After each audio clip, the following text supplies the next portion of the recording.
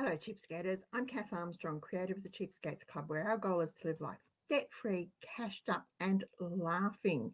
If this is your first time visiting our channel, welcome. And if it's not, welcome back. We are so glad you've joined us. If you're not already a subscriber to our channel, click that subscribe button below me and then click the bell and select how often you would like to be notified of new videos on our channel. And please feel free to leave a comment. I read them all and I do my best to answer each one, especially if there is a question. Well, it's Friday, and according to the old rhyme and most people's routine, it's shopping day. I think traditionally Friday shopping day came about because Thursday was payday back in the old days when you were paid in cash in a little envelope with all the details written on the front. It's Friday's shopping day. Or it could be Saturday, it could be Sunday, it could be any day. It doesn't really matter. What we're talking about covers all shopping days. So I'm wondering, are you finding it hard to stick to your grocery budget? You know, inflation's just over 6% at the moment, expected to go to over 7, almost 8% by the end of the year. Wages are stagnant. You will be forgiven if you say yes. You're finding it a challenge because you're not alone. But sticking to your grocery budget can still be done. If your pantry is fully stocked, it can be done easily, because you are simply replacing what you use to rebuild your pantry. So if that pantry is not fully stocked, work hard at getting it fully stocked. And I've done lots of videos about this. As you use something, add it to your shopping list. Then add the weekly or however often you shop things, the milk, the butter, the eggs, the fruit and veg, the bread that you have to replace more often. And you should find that your shopping still comes in under or maybe just on budget if you're doing that. If it's not, take a look at your shopping list and then get creative and look for cheaper versions of the things that are on it. Now, I say this all the time because it's true. Don't be afraid to try a cheaper brand. It could save you 20 cents, it could save you $1. A saving is a saving.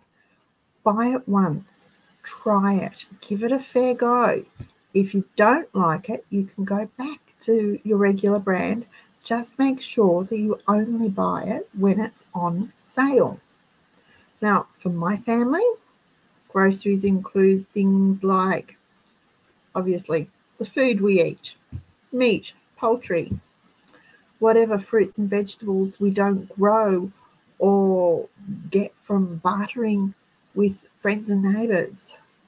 Cleaning products, although I don't buy cleaning products, I buy cleaning product ingredients.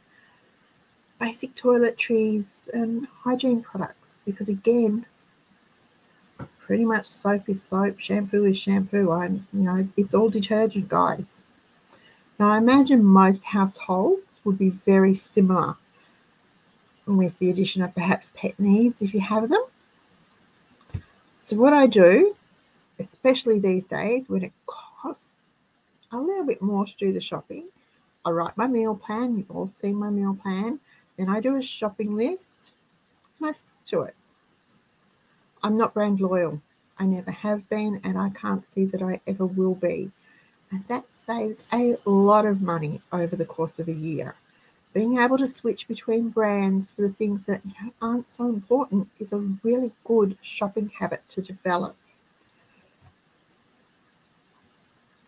Unlike looking for a cheaper brand, if you find one you don't like, just skip it and move on to the next brand to try until you do find one. There is absolutely no point in spending your money on something you don't like. Even if it is cheaper and it's going to save you 20 cents, chances are you'll never use it, and that is just money wasted and valuable pantry real estate taken up with something that's eventually going to be tossed. So if you don't like it, move on. Saving money, sticking to our budget is important, but we don't want to be miserable while we're doing it. We can find other ways to stretch that money. Another thing that will help you stay on grocery budget, especially at the moment, is to plan your shopping trips. Write your shopping list out, and I like to write it out according to the store layout for each store that I have to go to. And then I list them in order of where they are on my shopping trip. So I try really hard to have them all in the one area, so I'm not tempted by different shopping centres and walking through them and seeing all the different things, all the pretty things and all the big signs that catch your attention. It works. And it means I can get in, get the shopping, get out in no time almost without going over budget. Best of all, you'll save time. If you do this, you'll save time and you will save fuel too. And anything you can do to save fuel at the moment is a really good thing for your fuel budget. Every household is different. Every person is different. Every family's needs and wants are different. And that's fine. Different is good. We don't all have to be the same. What works for me may not work for you, and vice versa. As long as it doesn't cause you financial hardship, being different is perfectly okay. Now, you may live hours from supermarkets, and I know there are cheapskates that do, or you may be catering to special dietary needs, and I know there are lots of cheapskates that do. Your grocery budget doesn't have to be the same as anyone else's. Your grocery budget doesn't have to be the same as mine. It doesn't have to be the same as your best friends, your mothers, your sisters, your next door neighbours. When we talk about the $300 a month food challenge, that's an example, a starting point for your reduced spend grocery budget.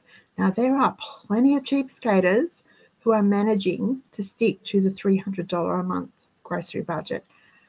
And there's a whole lot about that on our website. And I will be doing more on this in the next few weeks.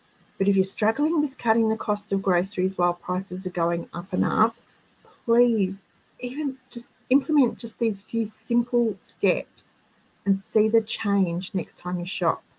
You will save money, and if nothing else, you'll get your grocery budget under control.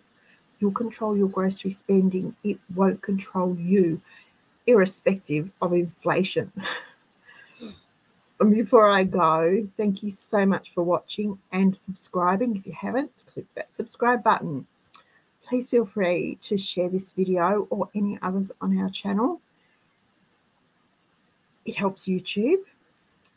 It helps our channel grow and be recognized more easily, and that's really important, because the easier it is to find us, the easier it is to spread the message that, it is not only okay to live life debt-free, cashed up and laughing, but it is absolutely possible right now in our crazy, crazy world. The other thing sharing our video does is give hope to someone who might just be struggling, and who knows, you click that share button, send them this link, and it could be just what they need to know. They need to see it today to know that they're not alone, that there are other people out there who are struggling with their grocery budgets, but who are succeeding and winning in the price wars. Happy cheapskating, everyone, and thanks for joining me.